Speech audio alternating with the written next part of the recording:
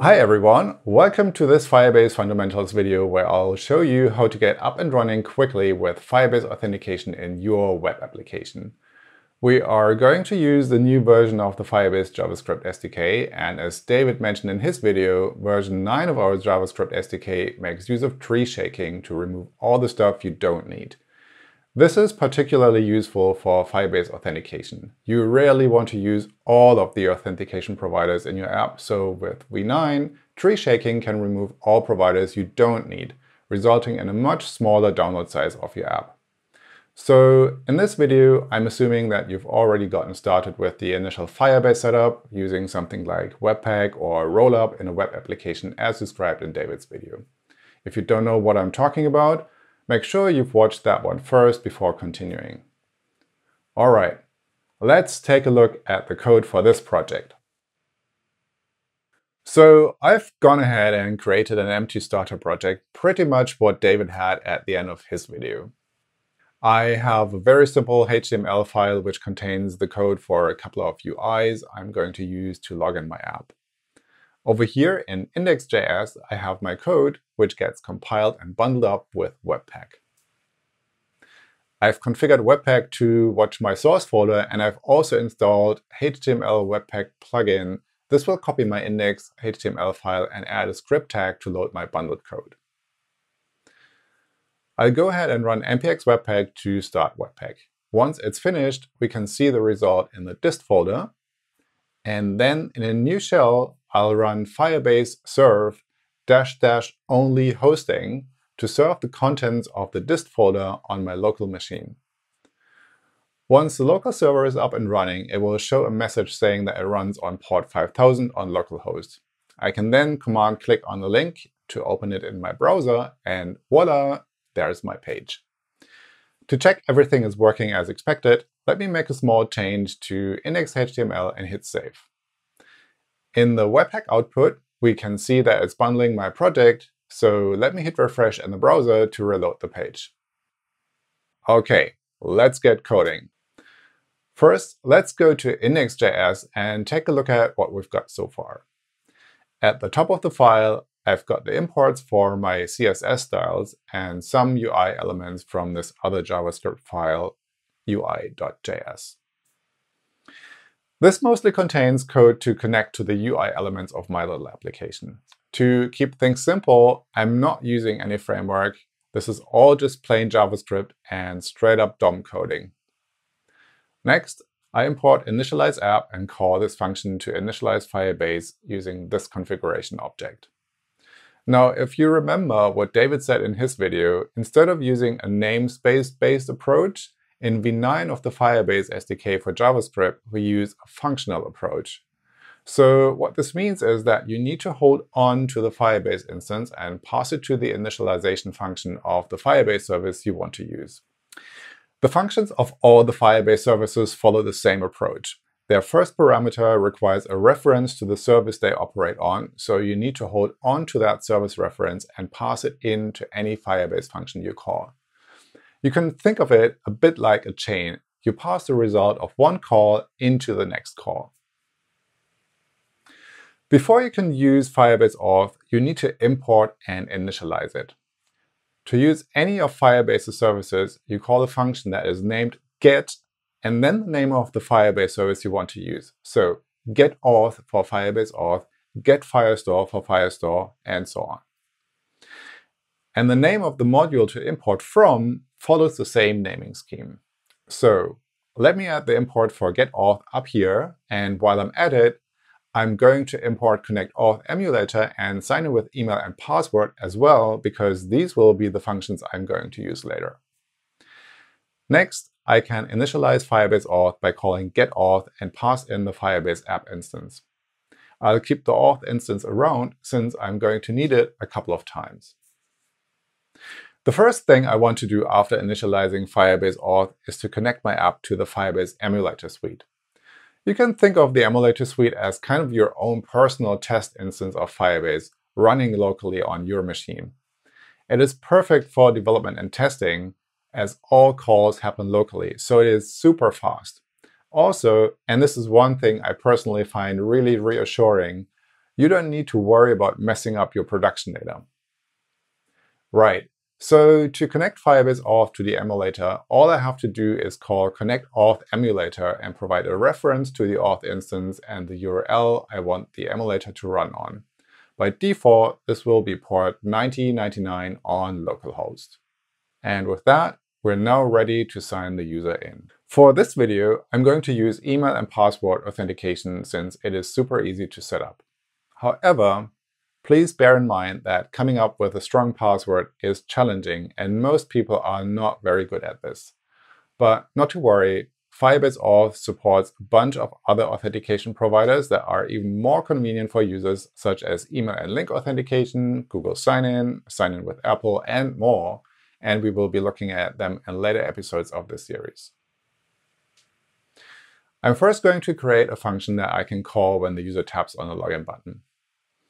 I'm going to call it login email password.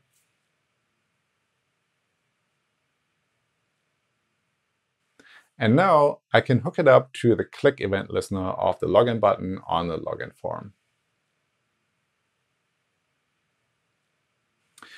To sign the user in, I need to fetch their credentials by reading the value of the email and password input fields of the login form. And now I've got everything in place to call the sign in with email and password function. This function takes three parameters: the Firebase Auth instance, the email address, and the password. The return value of the function is a promise, so I can use await to call it, and then assign the return value to a new local variable. When calling an async function using await, the promise will be unwrapped, so this variable is of type user credential. User credential has three attributes, and one of them is the user itself, so let's log this out to the console. Great! Let's now run this. In the background, Webpack has bundled up the code, and I've got Firebase hosting running locally to serve up my app on port 5000, so I can just switch over to my browser and hit refresh to run the latest version of my app. So let me try logging in as me@awesomekittens.test with a password of test1234. But when I tap the login button, the browser console shows an error. Error connection refused. Why is that? So if you remember, right at the beginning, after I set up Firebase Auth, I called connect Auth emulator and instructed it to connect to port 9099 on localhost. But I didn't start the emulator. And this is why we get this error message. It's an easy mistake to make, but it's easy to fix.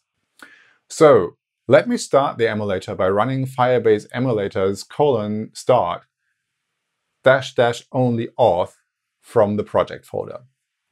This will run just the Firebase Authentication emulator. And now my app should be able to communicate with the emulator suite. Let me try logging in with the same credentials.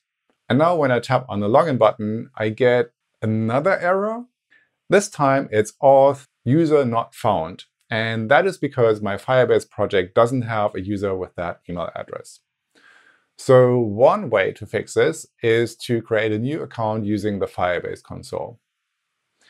Here in the console for the Firebase Auth emulator, I can see that there aren't any users for this project yet.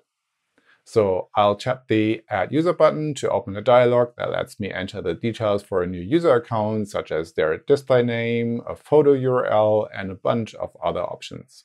So let me fill in the email and password fields. me@awesomekittens.test and test1234. One thing to note is that I don't actually own this email address. The .test top-level domain is just for testing, so this email is unverified. If you're considering using email and password sign-in, you should definitely implement an email verification flow to make sure users actually own the email address they provided. You can use the default verification flow from your client, or you can customize it using the admin SDK. Another option is to use email and link authentication, or one of the OAuth 2 providers Firebase supports. OK, once I create the user account, I can see the user in the console along with their UID. The UID is a user ID that Firebase assigns to the user. This ID is guaranteed to be unique no matter how they sign in. So now that I've created a user account, I can try signing in again. And since I used console.log to print the user details onto the console, I can now see the user details.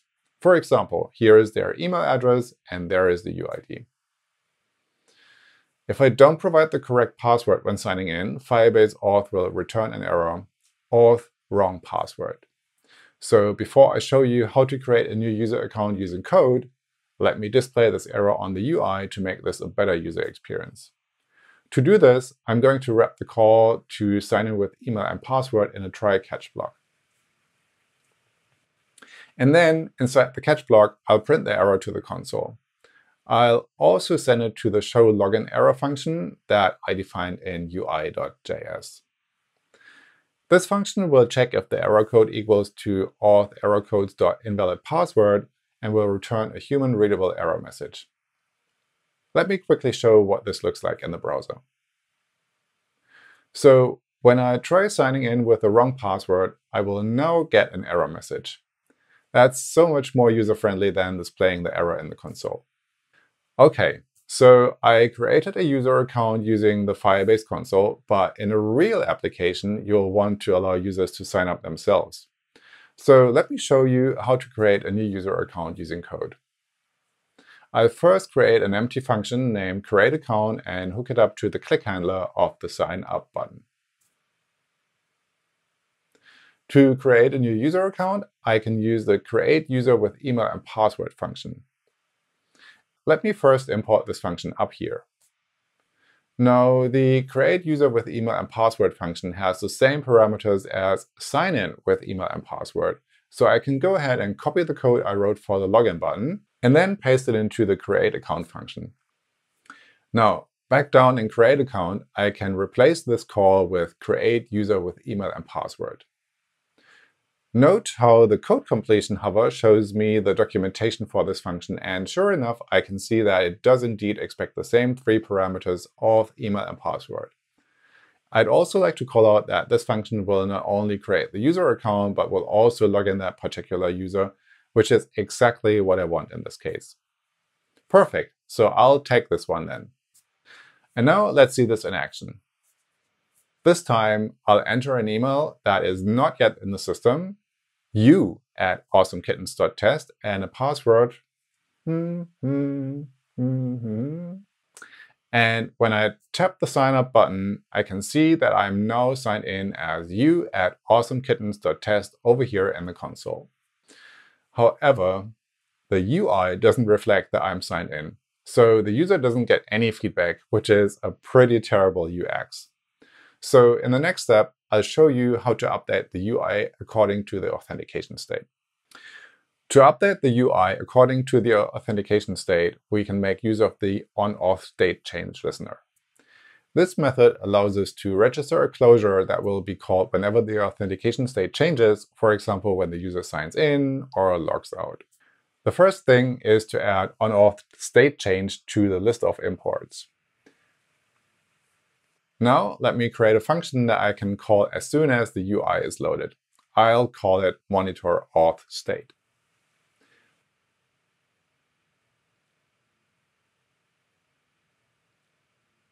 Inside, I'm going to call onAuth state changed, which takes a closure that will receive two parameters, the auth object and a user instance.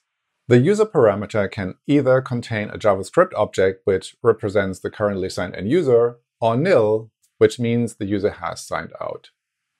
So if the user has signed in, I want to hide the login form and show the application window instead.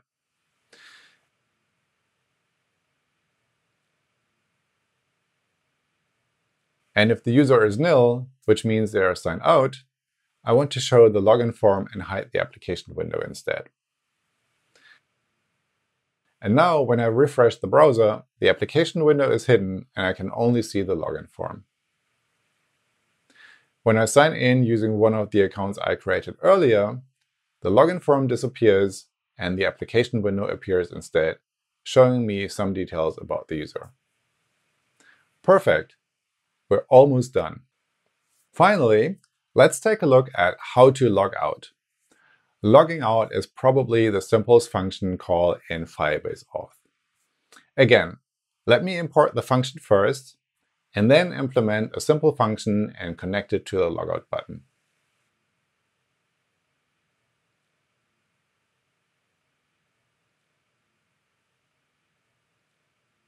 Like all other Firebase Auth functions, signout is an async function, which is why we call it using await. And now, back in the browser, I can log out of the application, and thanks to the authentication state listener I implemented earlier, the UI updates automatically and displays the login form again. And with this, we're at the end of this quick introduction to Firebase Authentication on the web using v9 of the Firebase JavaScript SDK. A couple of things to keep in mind before I let you go. One, keep in mind that picking a strong password is challenging, so consider using an authentication mechanism that doesn't require your users to deal with passwords at all. For example, email and link authentication works great, doesn't use any passwords, and has the added benefit of verifying the user's email address as part of the sign-up flow. 2. Use the Firebase Emulator suite to develop locally and speed up your development cycles. As you saw in this video, it's easy to connect your project to the emulators, literally just one line of code, and you don't have to worry about messing up your production data by accident. And finally, check out all the other authentication providers such as Google Sign-In, Facebook Login, or Sign-In with Apple. What's really cool about them is that users who are already using one of these providers can sign into your app with just one tap. It really doesn't get any easier than that.